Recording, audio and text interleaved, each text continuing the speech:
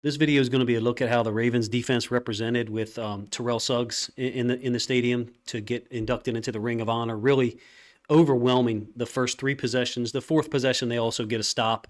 A fourth down pass to Amon-Ra St. Brown falls incomplete.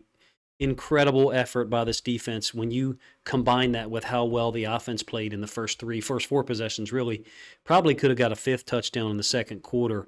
The overwhelming closing speed and burst that this Ravens defense is showing, I think, hopefully stands out in the tape that I'm getting ready to show you. I'm going to break down, I think, every play from the first three possessions and then a couple from the fourth. I don't mean this to be disrespectful, but there really weren't that many plays that the Lions ran. The running game couldn't get going at all. I was kind of shocked to see their offensive line get overwhelmed in some situations by Owe, Madubuike, Pierce. Those guys they have a ton of length. In some cases, I think some of our guys are playing faster than their individual speed. I'm thinking about like Brandon Stevens. All of his reactions are so sudden and abrupt. He just makes plays. We stopped the run. I know Jahmyr Gibbs had two great possessions in the second half, showed his ability. He did have that 21-yard touchdown run in the second half. But, man, I'm going to focus on these first four possessions, give you to all 22 and end zone angle from some of these plays. A couple of surprising things. Let's get to the first possession. First possession, first play of the game. I'm not sure about you. I'm a little surprised here. The Lions have an inside linebacker on the field here on offense. They got 21 personnel, and I guess they're treating Malcolm Rodriguez as a fullback. They're running power out of Joker set. We're in our seven-man front, our base defense. So it's not like it really fooled us or anything. I'm interested in what the thought process was there as opposed to just having a second tight end on the field. I know Jason Kabinda, their typical fullback's been injured for a while. The Ravens are in under front. I'll show you the end zone angle in a moment. So as the guard combos down on Pierce, he just doesn't stay on him long enough. Pierce is able to shed that block and be a part of it. It's the Ravens' willingness and commitment to get to the football.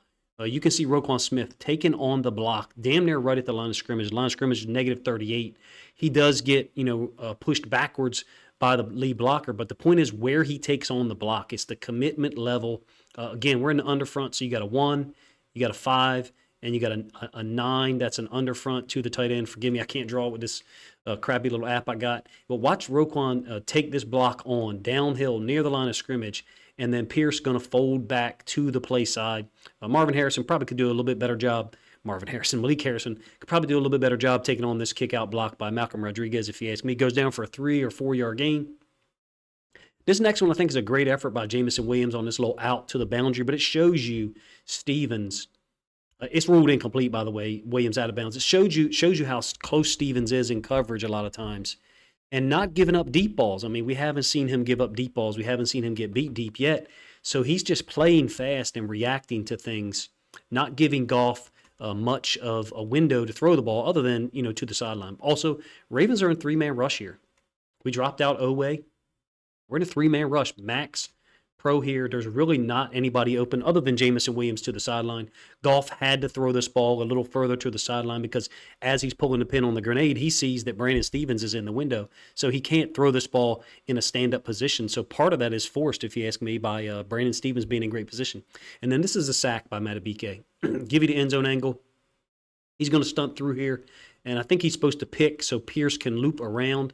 Shocking that the way that this works, not that it's a pick screen that works, but I mean, he just splits the defenders. There's just really a slow recognition, I think, by the offensive line here. Additionally, look at the force that Owe plays with on this, against Sewell. Penei Sewell, one of the best right tackles, in the game. So we'll do the all 22 angle one time, and you'll see Owe right around this area just swim over the top, and Sewell just didn't look like he didn't look super sharp to me. He's an extremely high-level tackle. He's kind of leaned forward a little bit. Always physicality and burst, man, is a real thing. And the ball, ends up, I don't know if it's recovered it, was ruled as a fumble or what, but Sewell recovered it, and we get a great tackle by Marlon Humphrey on a big right tackle. So here's the attempted screen pick from Madubuike. It just basically splits these guys. The design of it, I think Pierce is supposed to loop around, and Owe is on a hard-coded outside rush, if you ask me, to time that up with that stunt, and ruins the Lions' first possession where really nothing got established other than the fact that Justin Madubuike is a huge problem. and it might be a problem for us to re-sign him at this point, obviously. So that's the first possession. And meanwhile, the Ravens offense is rolling. Second possession here. And this is going to be a wonderful job by Stevens down to the boundary. Gibbs is going to go out in the flats. And live speed on a broadcast, I thought this was our coverage where the safety spins down to the running back. And it certainly looks like it to me. But nonetheless, Stevens releases him inside, so it works out for our favor. So here's what I'm talking about. Normally to the boundary, if the running back goes out into the flats, and let's say you get a vertical by number 1, Stevens will run with the vertical. Queen will go play the back. It's kind of standard, the backside of trips, or it's a bunch set. In this case, the running back releases, Queen goes. And from my experience, what the Ravens have run this year when they do that, the safety is spinning down to take the running back, and Stevens is going to be manned on the receiver. Well, watch Stevens release the receiver inside here and then go with the running back. I think there's a little bit of a potential that this was a mix-up here, but, it works out in our favor. We got Stone and Stevens there, only a 2-yard gain. To me, that looks like a coverage that we normally play where the running back releases into the flats, to the boundary, and the safety goes with him. 2nd and 8 after that 2-yard gain, and this is Oweh from the backside. I'll show you the all 22. He's kind of half-man in this, meaning he's kind of waiting to confirm that the running back's got the ball because you obviously have Goff setting up the play-action boot out here. Oweh, once he sees the ball is in the running back's hand, folds down inside. It does end up being a 4-yard gain for Craig Reynolds, but you can see the explosiveness that Oweh has. We'll show you from the end zone angle. He's going to be on the left-hand side of the screen. Right here, you got your outside zone to our right-hand side of the screen. Ravens defense is left. Also, Geno Stone is involved down here to try to make that running back cut it back. Ends up being a 4-yard gain, sets up a 3rd and 4, and I think you get a good job here by Kyle Hamilton on Sam Laporta. Up to the top side of the field, to the boundary, which is where we talked about Laporta is generally located. The Ravens are passing this off between Arthur Millette and Brandon Stevens down here to the bottom side of the screen. Number 80, I think Green was on more than I would have suspected for the Lions, but you can see Millette with some type of hand signal right here for Stevens, giving him a clue as to what to do because you got this stacked release. Millette and Stevens release St. Brown underneath. And you can see the physicality the Ravens are playing with. Queen is making contact with St. Brown. We only on a 4-man rush. Goff's getting rid of the football to Hamilton, or to Laporta. Hamilton's on him. And you can see that would have had to be a really perfectly thrown ball to get a completion there and get a first down. So you got 2 possessions and 2 3-and-outs. Shocking for me at this point. The Lions have been able to move the football on many good defenses this year and could do nothing early on against the Ravens. 3rd possession, 11 personnel. To the boundary, you got Laporta again, and the running back Gibbs in this kind of like stand-up, unusual stance. I always love this when running backs are in no stance, but people do it. It's Nick Chubb does that as well. So it's downhill to the boundary, and the right tackle Sewell and Laporta are both coming out on to Jadeveon Clowney. So you got combo block here by the center and the guard on the D tackle, and the right tackle and tight end working on Clowney. So they're trying to get us downhill. They're trying to come at us right now and get double teams. And Queen comes downhill, and that's Van Noy on the backside. He was just so active and involved in everything. Only ends up going down for a 3-yard gain. When I watch the replay of this, I'm like, man, it looks like it's going to be a 4, 5, 6-yard gain, but there's nothing there. The Ravens' passion and energy and effort level is incredible, if you ask me. Sets up a 2nd and 7, and this is a sack. This is a brilliant example of Mike Macdonald. He does this early in games, guys. I think 3 times this year we've seen this blitz. And by the way, I saw this week 1 last year against the Jets early, first quarter, meaning early in the game, you get D tackles dropping out of here and then blitzing off the edge with Arthur Millette, just totally unblocked, unaccounted for, because Van Noy is such a smart player. Look at him occupying the left tackle because he knows the blitz that's coming. These D tackles are dropping out of here to try to take away underneath stuff. Goff recognizes it too late. Look at the coverage relationship that we've got. Hey, if we play this game 10 times, does it work out this way one more time in the remaining 9 games? I'm not so sure, but man, this was brilliant stuff from the Ravens defensive guys. Mike Macdonald with this call totally took him out of this possession. It goes down as a 9-yard loss. I think it's Arthur Millette's 2nd sack of the season for the Ravens, and he's just balling. We've got so many safety injuries that we've dealt with, and it's like every nickel that we plug in there just does the job. Look at Van Noy, smart, taking on the left tackle. Roquan occupying the left guard. This is all designed to get this nickel free off the edge. away from the running back's release into the boundary. Mike McDonald did a great job. We did that Jedi picture preview, and for whatever reason, Ben Johnson's guys didn't get anything going. Mike McDonald had all the answers early. 3rd and 16 is going to be complete to Laporta. I think it's cover 3. 3rd and 16 is 13-yard completion. This is one of the things that Mike McDonald does, long down and distance, play cover 3, let you throw it underneath. I like how the Ravens are doing it, though, if you ask me. We're dropping Queen out to the curl flat. Hamilton's going to sit down on the hash. Roquan's going to sit down on the other hash. I think this is Millette into the curl flat. That's your underneath umbrella, the 4 under.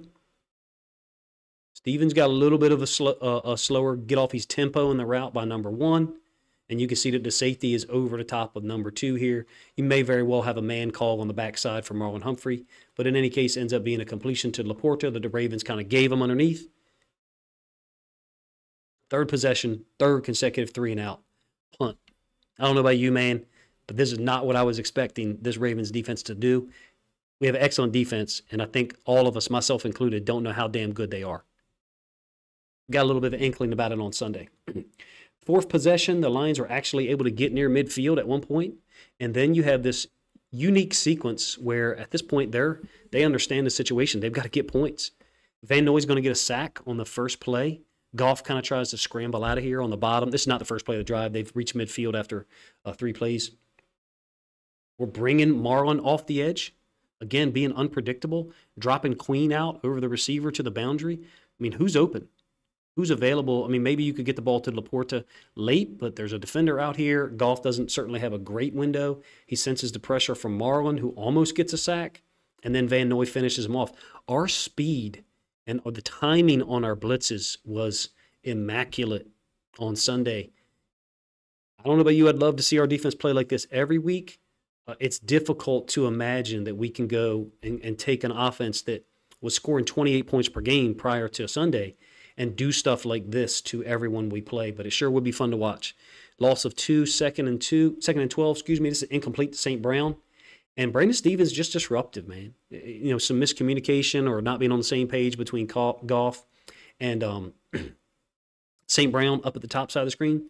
But Brandon Stevens physical. Look at the punch. He's totally disrupted the posture of St. Brown. Maybe the contact is chin to chin. I don't know. But, man, Brandon Stevens balling.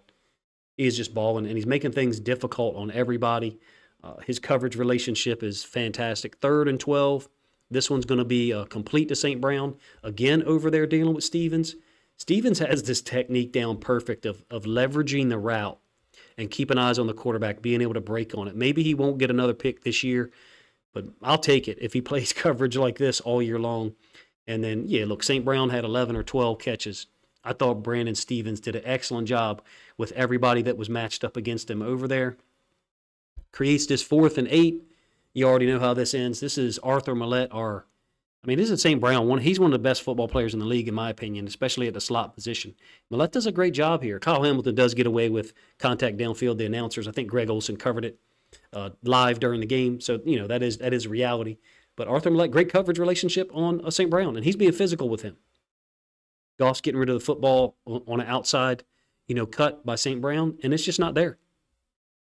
Amazing start for the Ravens defense. When you can get 4 stops to open a game and your offense be as overwhelming as we were, it's going to be very difficult to blow that lead. And I know as Ravens fans, me personally, I was still worried. To be real, I was still worried. Marlon a little bit, behind on Khalif Raymond here.